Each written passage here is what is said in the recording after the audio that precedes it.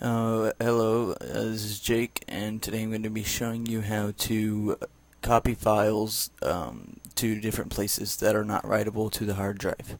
For instance, you can use like an Explorer file, which is usually not copyable, but I can copy it on my computer because I have it set up that way. But what we're going to do is I'm going to show you how to copy files through command prompt. So, open the command prompt by run. Type in cmd, it'll open up. Then what you do from there is you type in copy, and then you type in your file destination.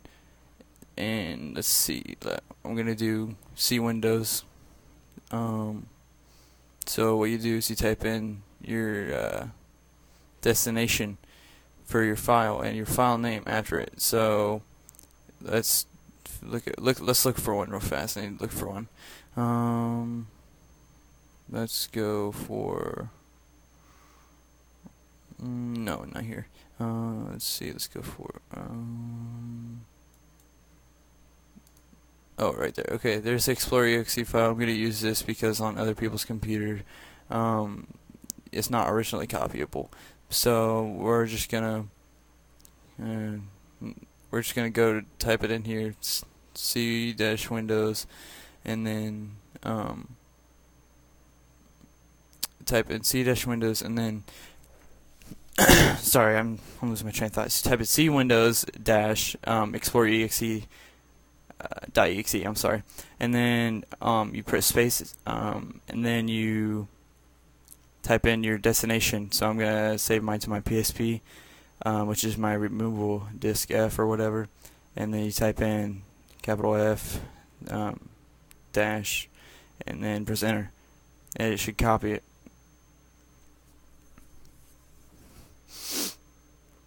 And then it's there, as you see.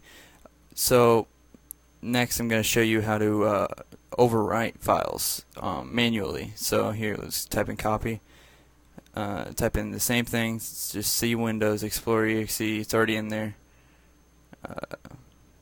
So we're just going to type in the same thing real fast.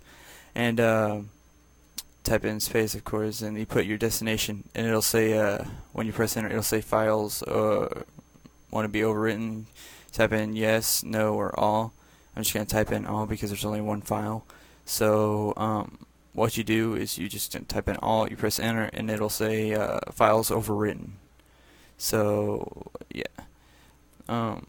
like that, and then it'll be there even though I didn't ever delete it. I mean, because I just wanted to show you how to overwrite it.